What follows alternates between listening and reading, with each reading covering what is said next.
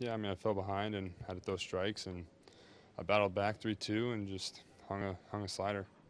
Saunders was 2-0, then, as you said, 3-2. You just missed location with that pitch. Yeah, I mean, he looked bad on the slider before it, so I just tried to make the same pitch, and I just hung it. Later in that inning, you get ahead of Martin. I think it's 1-2. Same kind of situation. The pitch just wasn't where you wanted it to be. Yeah, we threw a split early in the bat, and he just didn't look like he was going to swing at it, so we threw a slider, and I just hung it again. You went all of last season, almost 60 innings, allowed 10 home runs. You've allowed 7 in 19 innings so far this year. What do you attribute that to? Earlier in the year, I think it was just them jumping on fastballs early in the count, and then just tonight it was just falling behind. Small ballpark, and if you make mistakes, they can hit them. Especially this team, they hit a lot of home runs. So when you review what happened tonight and for the season, how do you fix this? How do you solve this going forward?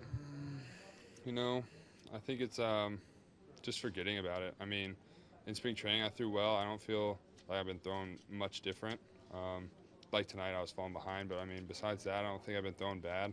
A couple things haven't gone my way, and I think I just need to forget about it and move on.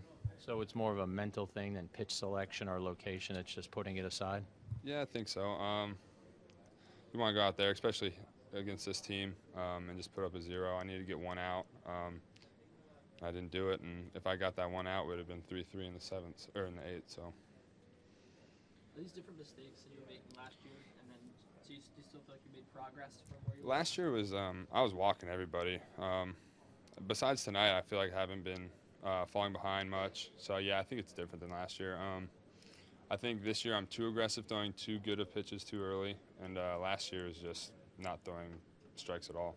Did you learn anything last year that would recover, getting better this year? I think just, like I said in spring, just simplifying the game, not worrying about who's up or what the situation, just worry about making your pitches.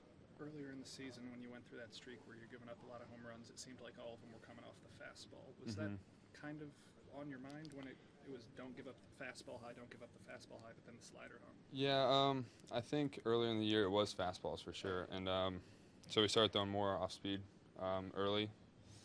And just today it was just I just fell behind. My stuff wasn't great, so hung a couple sliders. Yeah, and then it was early pitches too. Yeah, right? yeah. And then today it's working later counts that kind of messed you back. Was that an approach change that it kind of lasted longer? Or I just think it was too hung pitches.